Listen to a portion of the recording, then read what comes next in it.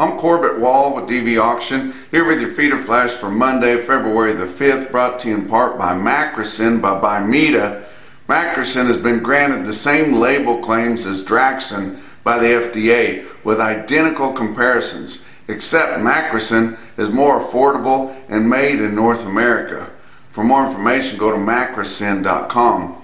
Also, Joplin Regional Stockyards, another big sale. They're the biggest stockyard in the nation, according to receipts, and they're going to have 15,000 head of cattle for the regular Monday sale.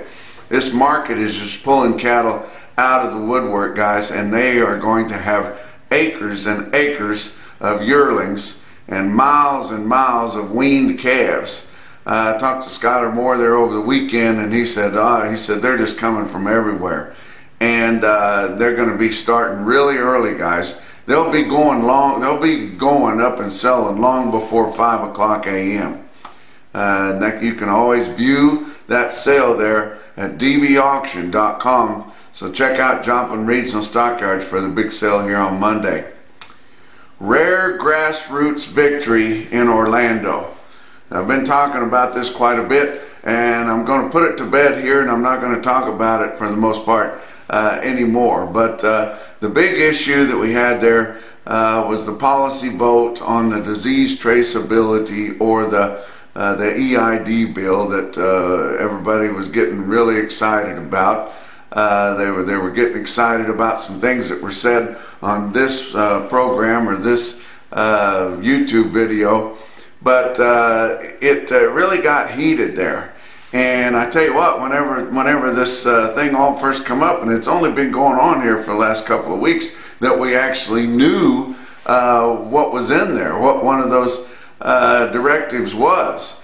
That it was actually literally asking USDA to come up with rules for EID immediately on 18 months and older cattle, and in less than 2 years, all classes of cattle. And this still was just kind of slipped in there. Nobody paid too much attention to it or something, and then some people started making me aware of it, and I'm reading it and looking at it and calling around asking some questions, and this is a train wreck. No way this is going to happen. So like I always do, I tell you people that watch this this video, and I tell you what I think about it, and I don't have to call somebody and ask them what to think. I don't have to get the approval for what I should think or what I should say. And I just, whenever I read this and looked at it and wanted to talk about it, I said, this is going to be bad for sale barns and bad for small producers. So it doesn't pass my smell test. It's not good. That's the two things I care about the most in this industry, is the sale barns and the small producers. So I immediately started talking about it, but all the way leading up to early last week, I didn't think that there was any prayer that we would get this thing stopped or watered down. I thought they were just going to cram it right down their throats. Your three big affiliates, Texas Cattle Feeders Association, Kansas Livestock Association, and Texas and Southwestern Cattle Raisers Association, they wanted it, and put together they got so many votes so you can't hardly knock them off their stool. So, and then they had some other states that really didn't understand, that were voting on their side. And you know how when you get into politics, even cattle politics, you help me get my issues through and I'll help you get your issues through. And so it just looked like there was no need really to harp about it, but it was so important to me. And then as I started bringing it to light, I found out that it was so important to a lot of really influential people in this industry. Down in the sale barn, in the backgrounding, order buying part of the realm. Now, none of your feedlot people were worried about it because they weren't going to have to do anything. Maybe scan them on the way in, but if there was any benefit in it, they stood to gain the benefit. So sale barn people weren't worried about it, or I mean the feedlot people weren't worrying about it, and of course the packers loved it, so you never heard anything about them. And a lot of times your sale barn people, order buyers and backgrounders and small producers, they don't get too involved in these things, in these associations and the voting and all that kind of stuff. But this still was going to come down. But early last week, when we were getting ready to head to Orlando, then we saw the big associations that want this, namely Texas and Southwestern Cattle Raisers Association, trying to cancel me or censor me or get me fired or somehow just get rid of me. Then I thought, whoa, maybe we are going to get something done on this, because they've been getting some blowback.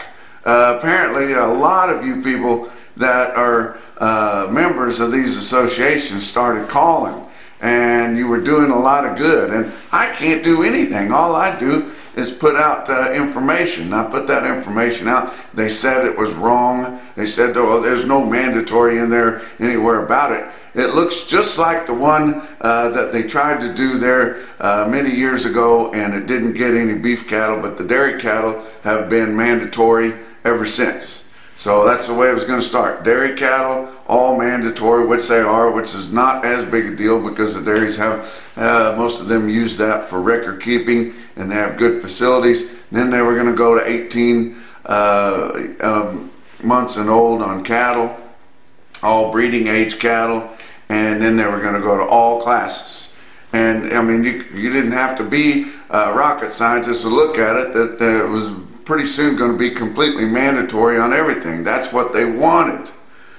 The problem was, I tipped people off. I tipped off the general public, and they did not like it. And if you're a member association and you don't want to receive calls from your members to tell you how they feel, I don't know how legitimate you are.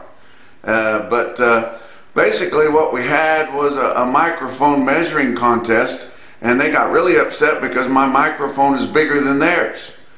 And you think you can take somebody that does a program like this, and I've got so many of you loyal listeners out there, my Feeder Flash gang members. I just love you. Love you when people come up and tell me that they like to watch this. But it's really grown. I didn't start doing this yesterday. And all these different things that I talk about on here are just my views. And that's why we have a statement at the end of this video every time that says, these are just Corbett's views. They do not reflect DVAuction's views, any of the advertisers, anything like that. But people like to watch. But if you don't have the stomach to watch, don't watch. But apparently the haters are watching too. They're probably finding out some information and getting educated on here also. But, we got a big microphone.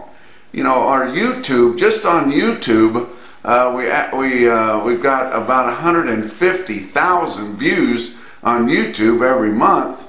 We've got 16,750 subscribers to YouTube. And then that's just YouTube. Now, on the NationalBeefWire, which is our information website, we've got 155,000 electronic newsletters that we send out every single day that includes this video, and that's not on YouTube. That's separate. I mean, we got some stroke people, and like a buddy of mine told me a long time ago when I was just a market reporter for the government. I asked him if he disagreed with the way I called the market, and he said, hey, I learned a long time ago not to argue with people that buy ink by the barrel. Well, it's a little more modern than that, but it's still the same. And, maybe some people ought to try to talk to me, and if they think that I'm getting this wrong, they can talk to me. Now, the big associations, the big affiliates, I never hear anything from. Walked around that trade show in Orlando for 3 days. Nobody ever came up and talked to me from any of the affiliates. They just badmouthed me at their fancy dinners at night and talked about me in the committee rooms, but not calling me by name in the committees. But the higher you get, whenever you get up to the national level in CBA, I do hear from people there. Ethan Lane, I've talked to him several times. Don Schiefelbein, the past president, he's got balls to call you out on stuff. He would just call my cell phone and tell me what he thought. and we would have conversations. I don't know that he ever changed my mind, but he earned my respect. And he talked to me there at towards the end of the conference there, and he said, well, the deal worked. He said it was grassroots, and he's not lying. So I think the whole deal worked. They weren't able to just cram it down our throat because we had enough people that got educated enough about what was going on, found out about it, and had the nerve to call their affiliates. And then as it was going through the motion there, of course, they were going to make sure they had the votes before they brought it up on Thursday morning's vote in the committee hearings. And likely with just those three, it was basically just those three: Texas Cattle Feeders, Kansas Livestock Association, and Texas and Southwestern Cattle Raisers Association. It was them against the field for the most part. And even though they still probably would have won, the leadership at the top of the NCBA said, you know, maybe this is splitting us up too much. Maybe this is too polarizing. Maybe, perhaps, we're not ready for it. You think? So, cooler heads prevailed. They watered the thing down, and then they watered it down, and then they watered it down, and by the time they voted on it, it was really nothing other than NCBA supports EID, but nothing mandatory and nothing asking USDA to push anything. NCBA can't make laws, but whenever they make their wishes known, their policies, well, then NCBA takes that as that's what the cattle people think. But evidently it wasn't quite what the cattle people thought yet. Now, I think this is coming. I told you on the last visit, I think it's coming. I think they'll probably try to cram it down their throat at one of the summer sessions, at the summer conference. That's when they do things that they want to get done without a lot of people noticing.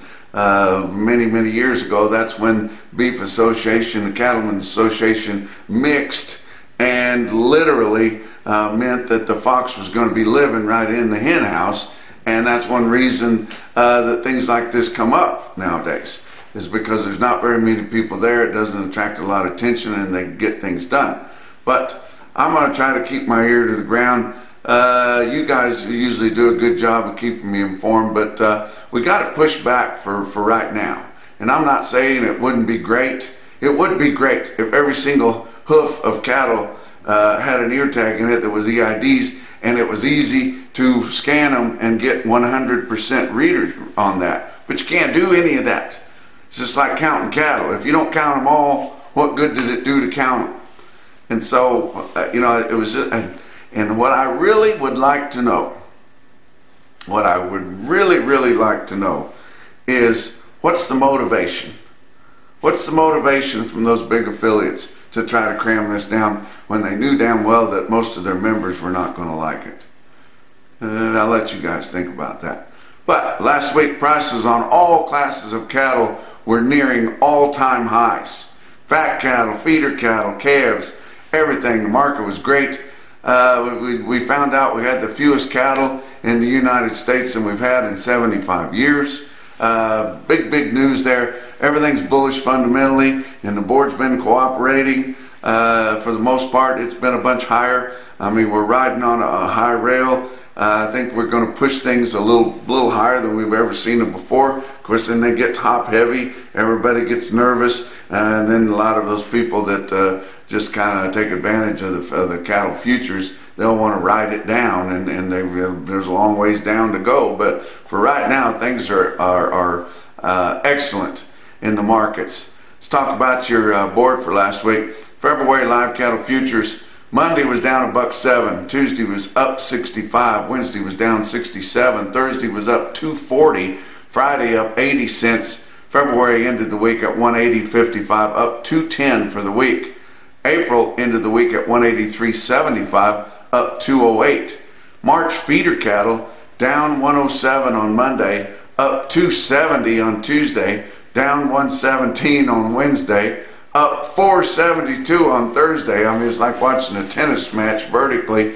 And Friday down 7 cents, with March feeder cattle ending the week at 244.80, up 410 for the week. April ended the week at 250.20, up 460 for the week. March corn ended the week at 442 3/4. That was down 3.5 cents a bushel. March beans ended 1188 1/2, down 20 3/4 cents a bushel. And Kansas City hard red winter wheat for March ended the week at 625, which was up 1/4 cent a bushel for the whole week. Fat cattle trade through Thursday, they'd sold 45,700 negotiated in your 5-area feeding region. Live prices on fat steers and heifers in the 5-area ranged from 173 to 179. That was steady to $1 higher than the previous week. Your weighted average on live steers, 177.74, $2.30 higher than the previous week's weighted average. Dress sales, fat steers and heifers in the 5-area was from 277 to 280.75. That was $2.75 to $3 higher. Your weighted average on dressed steers was 279.43, $2.56 higher than the previous week's dressed weighted average. Significant gains there. Friday we had some more trade, but not a whole lot. Iowa sold 3,700 head, 16,700 for the week, 177 to 178.50 live, and some 280 dressed. Nebraska 1,500 for the week, 1,500 on Friday, 15,000 for the week, 176 to 177, and dress trade at 280.75. Kansas 150 head on Friday, which is nothing, and 14,300 for the week, which is quite a bit for Kansas.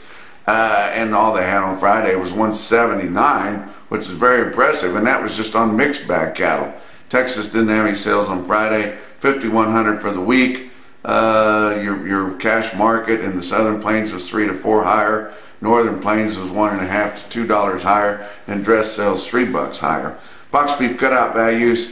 Your weighted average on all of last week's choice cuts, 295.61, down 420, and your late Friday sales, Friday afternoon sales, were $2.50 less than that weighted average at 293, just pennies over that.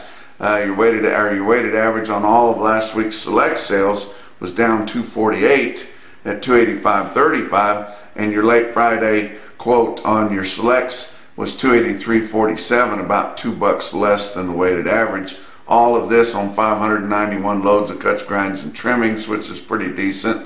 Your slaughter last week was the biggest we've seen for quite a while. 629,000, that's 16,000 more than the previous week, 12,000 more than the same week a year ago.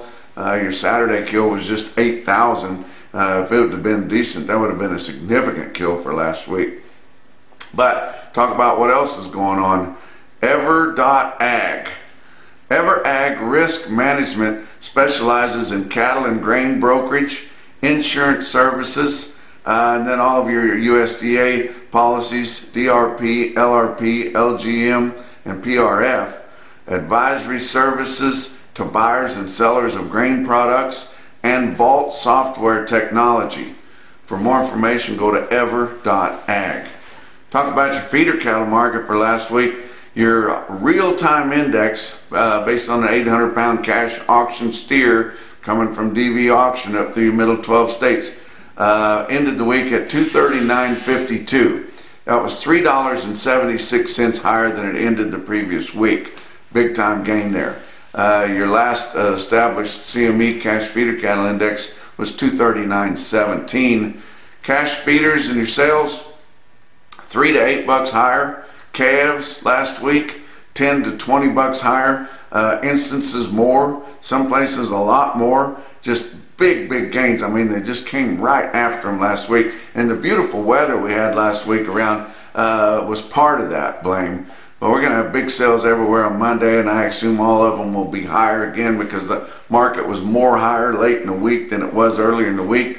Like I said, Joplin's going to have that huge sale of 15,000. Oklahoma National Stockyard is going to have 12,000 or more. Big sales. Talk about your biggest sales late last week and over the weekend. How about Fort Scott Livestock Market? Fort Scott, Kansas. They had 4,300 head. DVAuction broadcaster there. The market was all higher. You can see the changes on your NationalBeefWire stick-out sale of the day automated market report. Look at your steers, 635 head of 6-weight steers in Fort Scott. averaged 662 at 253.23. 373 head of 7-weight steers averaged 741 at 242.75. 605 head of 8-weight steers averaged 852 at 228.27, and 709 head of 9-weight steers averaged 936 at 219.51. Look at the heifers. 281 head of 5-weight heifer calves averaged 553 at Fort Scott, Kansas. The weighted average price of $246.65. 401 head of 6-weight heifers, $646 on the average, $233.17 weighted average price.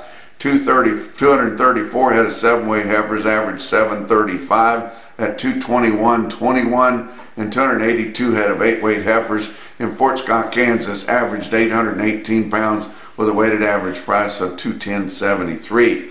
How about some stick-out sales from all around? Nevada livestock marketing. My buddies way out in Fallon, Nevada, they did a great job. They threw an extra feeder special there because everybody was wanting to sell and everybody was wanting to buy. How about this? 100 head, 490-pound steers in Fallon, Nevada at $323 a hundred. Wow. How about Verdigris Stockyards in Verdigris, Nebraska? Another DVAuction broadcaster. 66 head, 682-pound steers bring $290.75. But the most impressive quote that I saw anywhere late last week or over the weekend in your Macrocin, no BS, top quote for the day, come out of Erickson Livestock Market in Erickson, Nebraska. They had about 4,300 head for their sale. Some fancy steers, there was 74 head of them, weighed 602 and bring $318.50. And that's your feeder flash for Monday.